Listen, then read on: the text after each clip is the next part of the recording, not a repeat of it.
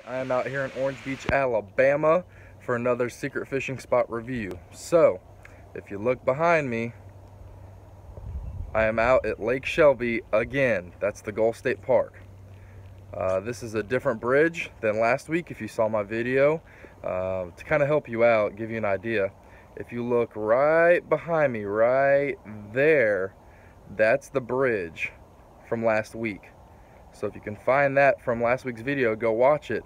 That's where it's at. Use that as a point of reference. You want to kind of look a little bit northeast a little bit from that bridge to get to here, and you can see this bridge from there. But look how beautiful this is. Look at how gorgeous it is. So again, this is Lake Shelby. It's in the Gulf State Park. Open water for days, over 900 acres in the Gulf State Park. You got to come here, check it out. It is beautiful. To kind of show you the walkway that I used to get here. Now, it's a little difficult finding this spot as opposed to an obvious bridge over there. But like I said, use that bridge as a point of reference and just look right across and you'll see where this is at. This has a pull off for a trail, a walking trail.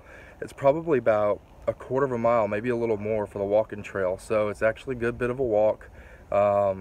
Bring your bug spray, especially after it rains like this morning. Bring your bug spray because there's gonna be deer flies, horse flies. You're gonna have to get through all that to get to here. So, but I want to take a minute and kind of explain what to use in this type of water. Lake Shelby, obviously it's fresh water for the most part. I say the most part because it lets out into Little Lagoon. I've actually seen speckled trout come out of that, so despite what people may tell you, maybe somewhat brackish at some points. So you're gonna have brim, you're gonna have smallmouth, largemouth. I suggest using either some spoons to get those more stubborn fish. Let me show you what I got on mine right now. That's what I'm working with, just a little one, not anything special. But you want to stick with that. You're going to need something that's going to attract them. This water isn't the most clear that you would typically think of a freshwater lake.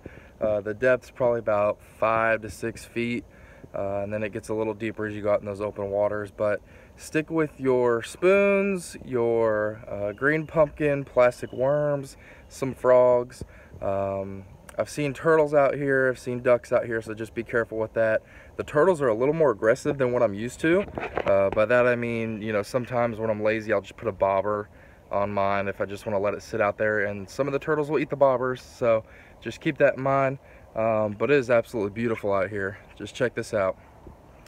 And what's good is that it has a little bench here. Let me show you. It has a little bench here, and then a walkway. And a good reference point you can use is that pole. You see that large pole? That actually has an outlet on it. So you can bring, radios, fans. You can bring things that, you want to use for camping, for the afternoon, or a picnic, something like that. It's a really good point of reference that you can use is that tall pole, because there's no other pole that's like it around here. As you can tell, the trees aren't that tall. It's open water. And then if you just look for that tall pole, there it is. It's right there. This tree that you see in front of you, it actually opens up behind there. A lot of folks use that for photos. Opens up into a more open area where you can set up picnics, like I said. But it's really cool. It's a really cool area. Can I show you here? It opens up a little bit. And the ducks like to come down this waterway right here.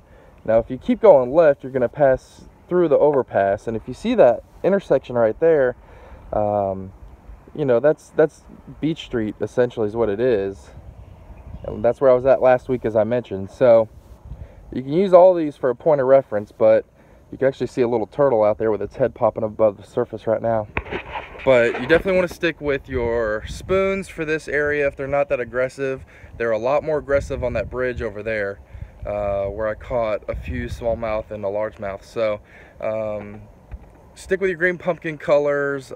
Some popper frogs will be good, but you want to look for that pole, like I said, that tall pole. When you're driving, you can see it from the street, you can see it from a few different intersections. Now the parking is weird because it's, like I said, right next to the bridge where the trail starts.